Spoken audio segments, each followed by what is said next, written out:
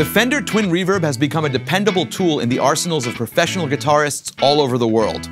As one of the most popular 2x12 combos ever made, it's been heard on countless gigs and recordings. The Fender 65 Twin Reverb brings back the features of the classic blackface era by going back to the original designs and in some cases even the original parts vendors. The 65 Twin Reverb has a clean tone that is loud and fat sounding. It's also great for guitar pedals. This amp has two channels, normal and vibrato. Each channel has two 1/4-inch inputs, a bright boost switch, a volume control, and a standard 3-band EQ. The vibrato channel gives you access to the built-in tube-driven spring reverb and tube-driven vibrato. Let's take a listen to that.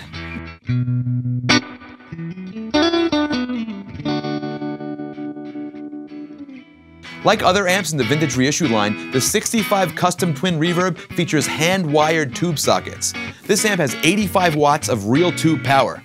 In the power amp section, we have 4 6L6s. For preamp tubes, we have 4 12AX7s and 2 12AT7s. This amp features the classic blackface faceplate and a red jewel light indicator just like the original. The cabinet is covered with black textured vinyl and a silver grill cloth.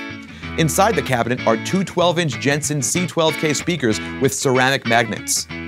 On the back panel, we have an extension speaker output and a foot switch input for the included 2-button foot switch.